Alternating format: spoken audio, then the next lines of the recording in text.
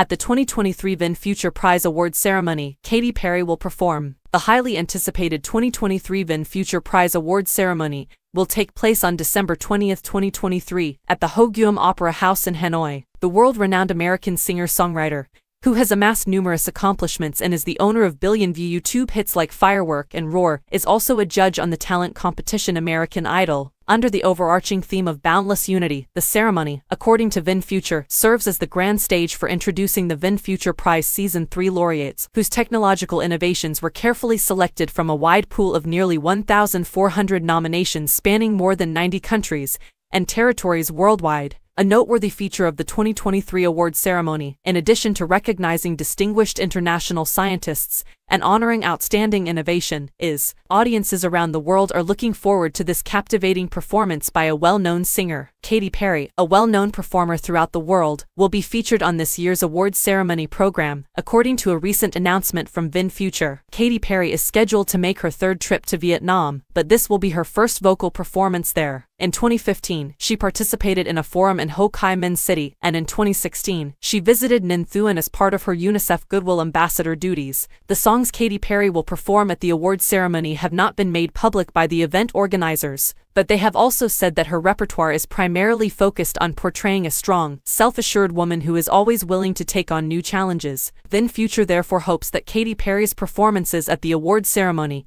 will serve as a tribute to the tireless efforts of scientists in advancing groundbreaking works and technologies that improve the lives of millions of people, as a way of saying thank you to scientists everywhere for their unwavering perseverance and uncelebrated contributions.